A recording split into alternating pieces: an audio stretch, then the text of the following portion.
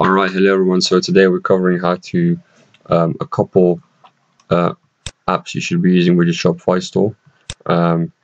These are the apps that I use in my main store, so I recommend you use them. They're quite powerful, especially Recart. That's going to be one of my main apps. I've also got a few other ones, but before we get to that, make sure you join our group here.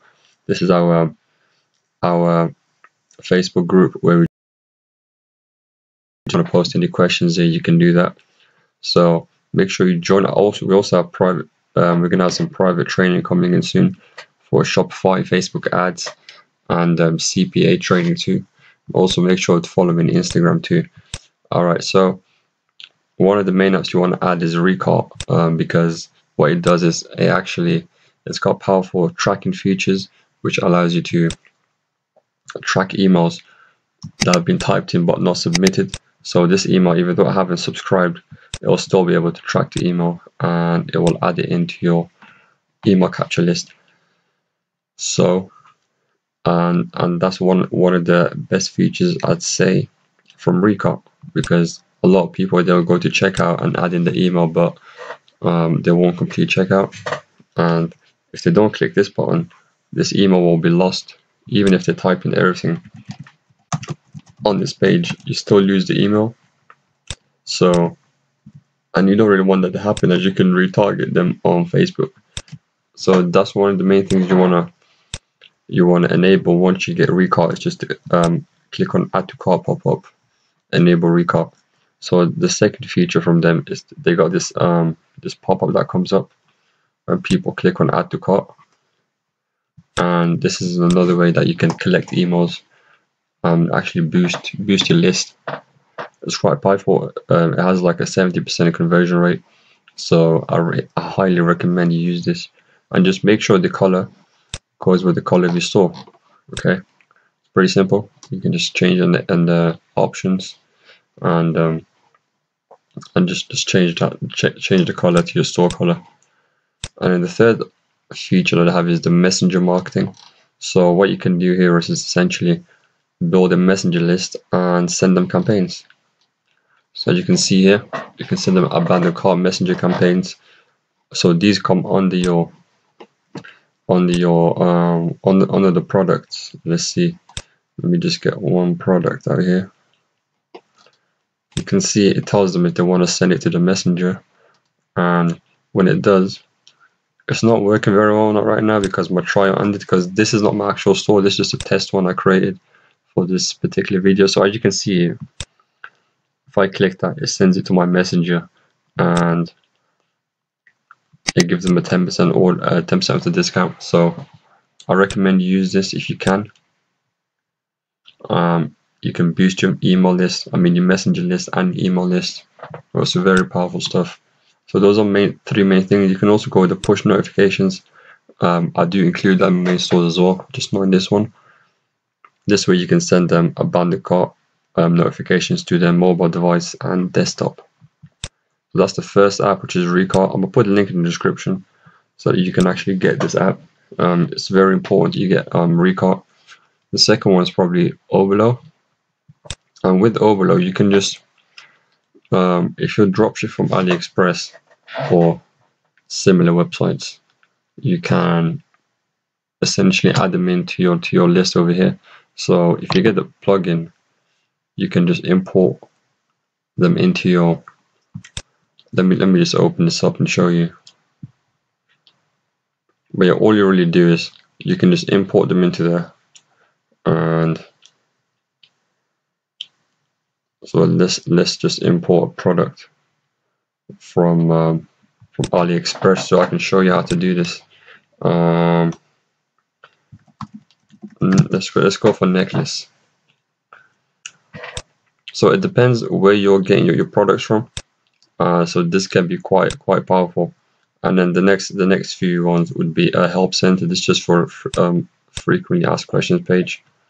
A lot of people, they don't have that. So if you can get that, make sure to set it to a horizontal view so that you can get it. You can get a nice layout. You can do that in the settings within the help center. It's pretty simple.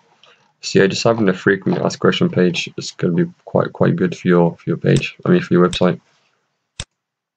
order tracking, you get that through Aftership. So all you do is within Aftership, you click on find new apps, and then you download the order tracking app. It takes 2 seconds, and they'll give you a link. And what you do is you go to your online store. So you just get that link. It's very simple.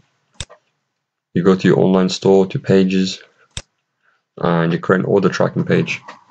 And all you do is, I mean, they have the instructions in there, sure, but I'm just going to show you again just in case. So you just go into order tracking, you create a page for it, and just make sure to go to the HTML section. So this is the HTML section here. You can see, just go in there, paste in the code, save it, add it to your navigation, and it'll be right there, and they can just track their orders from here. Fortunately, you can't customize these buttons and stuff like that, but should be okay. Alright. I think there's one more. Yeah, one more. The last one's probably the currency converter. So this is pretty important too, for people who are not, who are from different countries. I've only got a free trial on this one for this store because I don't use this store. So it's just got. So it'll allow you to just change the value, the currency value. That can be pretty good. So these are just 5 ones you probably want to download as soon as you get the store up and running. And one more I'd probably say is the recommended products, but you can do that if you want, because these are all free.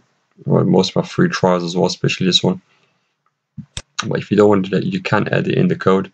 Just search on how to add recommended products to your theme, because each theme is different. So I can't make a tutorial on that because every theme has its own tutorial. But it's very simple. Just go on Google, search how to add recommended products to my theme, and you should get a nice little tutorial. Or you can just get it from the App Store and buy an app if you want. The one I recommend is called Also Bought. I use that on my store, my main stores. So it's up to you. Anyway, that's all there is for this video. You can add one. That's one signal that I've added here. So let me just. That's called one signal. That's because I don't want to be dependent on other apps to do my email stuff. It's like having an email list, but then having another company without having access to your email list, basically. So I don't really want that with one signal. I can have my list of push subscribers, and basically I can do whatever I want instead of doing it within another app. So I recommend you just get one signal, and it will be a button like that. Make sure you go for the HTTP version, even though it's HTTPS. Make sure you get HTTP because Shopify doesn't allow like a direct connection or something like that. So I made that mistake before. I did in HTTPS, and basically you build your subscriber list, but as soon as you want to send notification, it won't work. It just won't work. So get HTTP and you should be okay. So just join the group and follow me on Instagram. Join the group for private training videos that are coming soon. And that's all there is for now. So peace out.